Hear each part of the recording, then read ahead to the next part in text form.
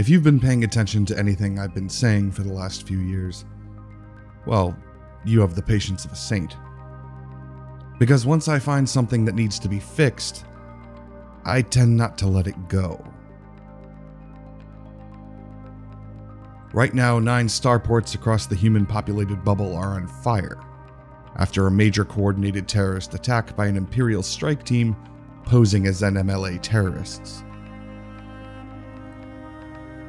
Good. And what's more, I think we should let them burn. For far too long, the meat of Elite's gameplay has been heavily restricted by the area we call the bubble. Community goals, combat, missions, and really any kind of interaction is mostly relegated to the bubble, with few exceptions. Exploration bucks that trend, but also represents a massive commitment on behalf of the commander who does it. You won't be doing anything but exploration for quite a while.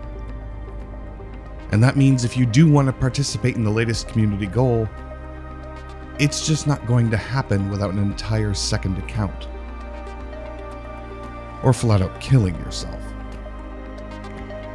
And since we don't really have the ability to expand the bubble, or the reach of humanity, all by ourselves or even as a group, we're on a relatively tight leash, tethered to this visually dark, bland, boring section of a much prettier galaxy. To be frank, that sucks. I don't like the bubble, and I think we should let it burn. And instead, a series of micro-bubbles across the galactic plane. Superpowers creating their own clustered sections of fortified power, sure, but also claiming systems of strategic interest, based on intel brought in by properly aligned commanders. Mission-based expeditions can lay the groundwork for expansion, while dedicated traders supply colony megaships deployed to new systems.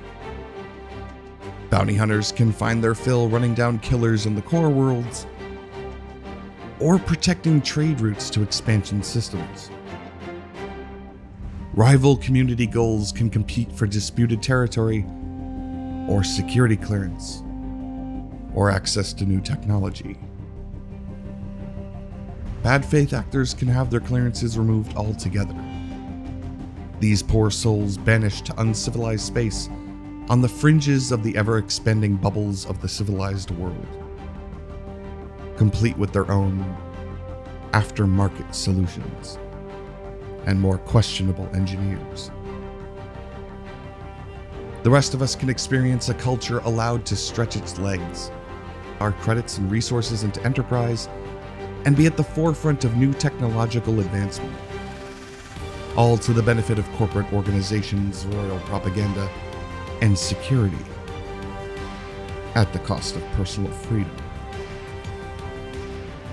An all-access rank from the Empire might mean you are persona non grata in Federation space. Or at least it would, if you didn't clone that identity from a soldier's body on Maya. To date, still, less than 1% of the galaxy is explored. And that seems to be a problem that isn't getting resolved. It's time to properly make our home in the stars. And we can't do that from here. Burn the bubble.